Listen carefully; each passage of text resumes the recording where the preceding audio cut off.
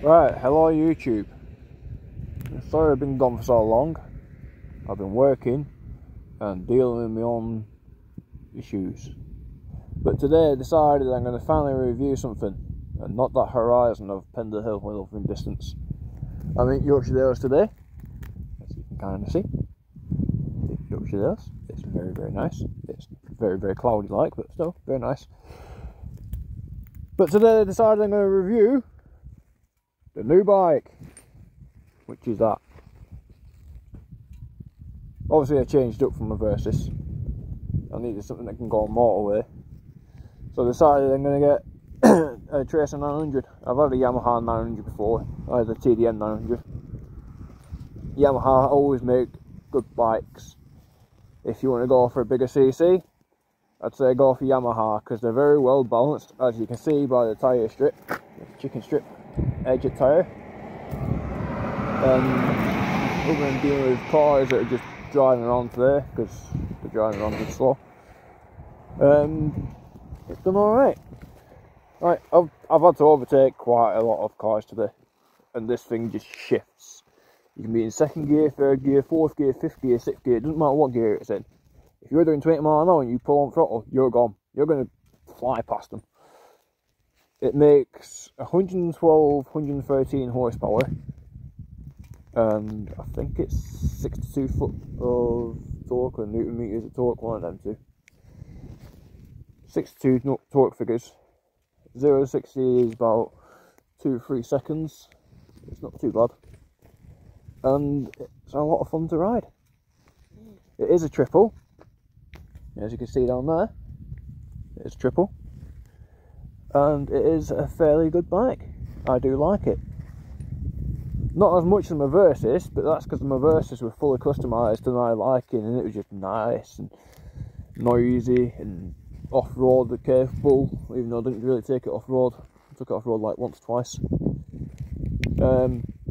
Yeah, it's just a nice bike, like Versys, but I had to get something that can go on motorway, because I wanted to go further afield and do stuff better. So I went for this. I knew Yamaha make good 900s, I knew Yamaha make good bikes. I knew a lot about Yamaha because I used to have a Yamaha TDM 900, and that thing was alright. Although it had engine issues, but it was alright. And I do like this bike. I do have to say though, I'm having to record this on my mobile because my helmet camera's stuck to my helmet, as I got a new helmet, which I'll show you in another video in a minute. But yeah, it's got a nice sound to it. As you're riding around town, it's nice and quiet, like you want it to be, because you don't want to wake people up, you don't want to get screamed at by random pedestrians and will it roll again, because that was scary. So it's nice and quiet around town. As soon as you put that power on, you get a throaty room, and it's just it's nice. And then, like, when you let the power off again, it goes back to being quiet. You hate it.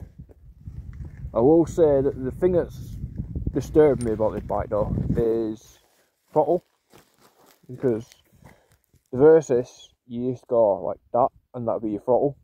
Like that would be like power on. This you sort of have to pull it back a bit further like that to engage. And I know it's not much of a distance, but when it's your hand, wait for the car to hook up. When it's your hand, it feels a bit iffy. And the other thing I'm not fond of is this here that looks like fuel tank. Right, I don't think it's actually my fuel tank. It might be my fuel tank, but I don't know if it actually is, because inside the fuel tank itself there's a gap about that big, and then there's like a little plastic box that the fuel goes into. So I don't know if that's an actual fuel tank. It might be, it might not be, I can't tell. It doesn't look like it because there's a box there, but it might be the fuel tank. Maybe it's just my head playing games with me. Maybe that's the airbox underneath. Either way, it's yeah, quite an interesting bike. The dash, I'm not going to turn it on because it's got temperature. Oh, I can't turn it on. But the dash is a fairly straightforward and basic, and I like it. I like the bit more basic dashes. Look how basic that is.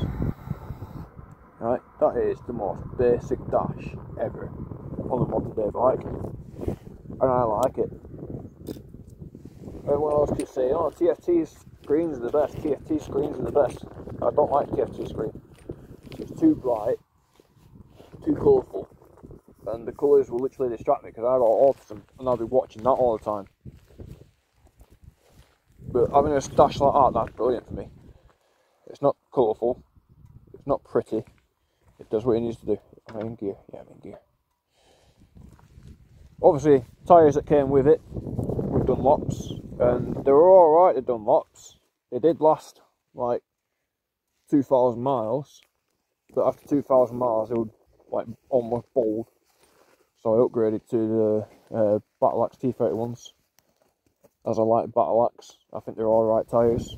People keep saying to me it's scary tyres to ride on, but I've been riding on them for years, never had an issue.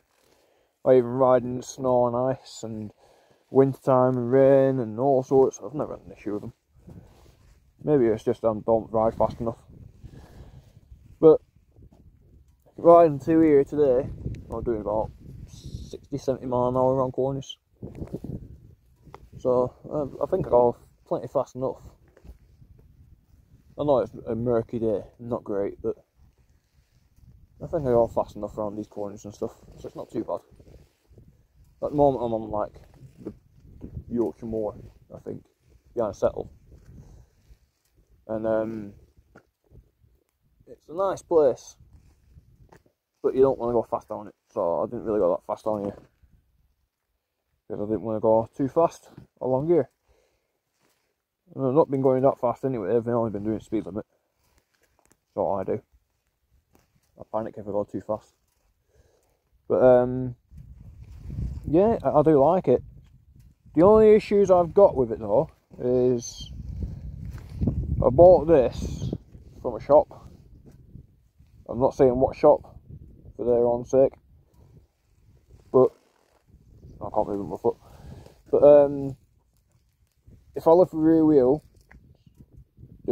lifts without engaging suspension because the lower linkage bearings, that little arm, it links to a lower one.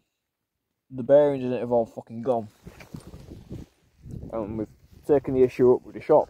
The shop went, sorry, it might be under warranty, but we're not fixing it because it's meant to have that much play. But there's loads of play. Like, you can literally lift that wheel up probably like a good 3 inches before the suspension engages. So we're going to look into that and get that sorted. Trying to. And like, I mean, it's not a right bike. It's just got some minor issues which can get sorted because they don't cost much to sort out, really, to be honest with you. Like lower linkage bearings, full set, £100 if that. I know 100 quid's quite a lot, but at least it's not engine rebuild level where it's like £1,800 for an engine rebuild. Could always be worse, couldn't it? And like what I'm going to get done is get all the lower linkage bearings replaced, and then after we've done that through the shop, we're going to pay to get the rest of the linkages replaced, and we're going to pay to get the swing arm bearings replaceable, because then it means that I'll have a full working back suspension without having to worry about anything going wrong. Because if one set of bearings are gone, you might as well just change all of them, because then it means they all wear and tear at the same time and you don't have issues further down the line. The ABS on this bike is pretty good. I do like the ABS on this bike, I won't lie. At first I was a bit sceptical because I had just checking the brake pad to make sure that brake pad. See on the right side. I'm not very smart. But yeah, I do like the ABS on this bike. It is a good system. It works, it does the job. It does it brilliantly. It's not just some tacky system that's going to destroy you further down the line, but it is good ABS. I've not really engaged it yet because I'm too used to riding my Versys, so I tend to go slow and careful with my Versys. That's what I used to do. Oh, I don't even see the pads through that bit. You meant to be able to see pads through here, but I can't see it. I'm not smart enough. I'll get garage to sort it out. They'll be able to tell me if it's getting low or not. But yeah, I do like the bike. It's just got some minor issues, and I think further down the line, after all them issues have been solved and sorted out, I think it'll be a brilliant bike. It's weird that it's 900cc though, because it gets 60 miles to the gallon average, which is kind of creepy, and it runs on E10. And with it getting 60 miles to the gallon on average, it means you're getting about 250 miles to tank. It's about the same as what my Versa's got, but the tank on this is smaller. You get a cloth and wipe the visor. And the headlights, I do wash it. I washed it the other day, but I've been out on it since then, so be good again. Yeah, I think all in all, decent bike.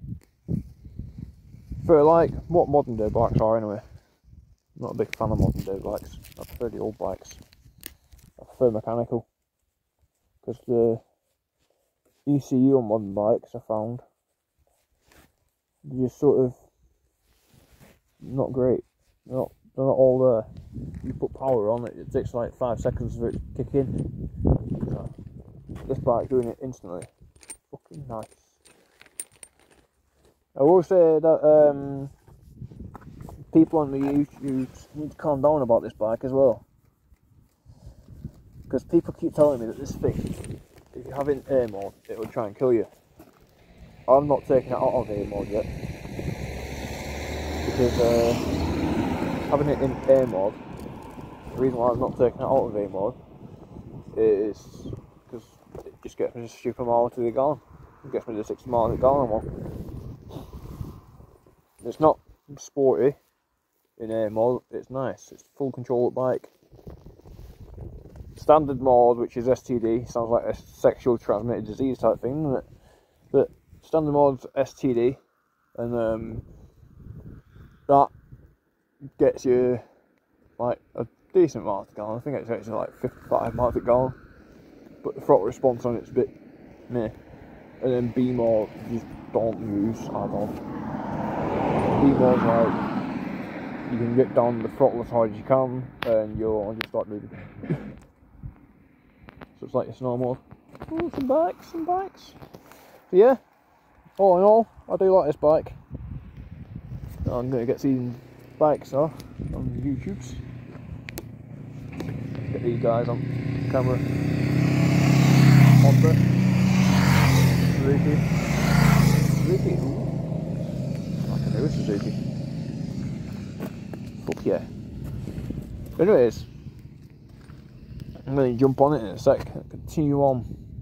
Go for a long ride that direction and then back home. Or I might turn around and go that direction, then go through Slaburn and back home, because Slaburn's nice. Either ways, I'll leave you here with this, I guess. I'll see you in a bit.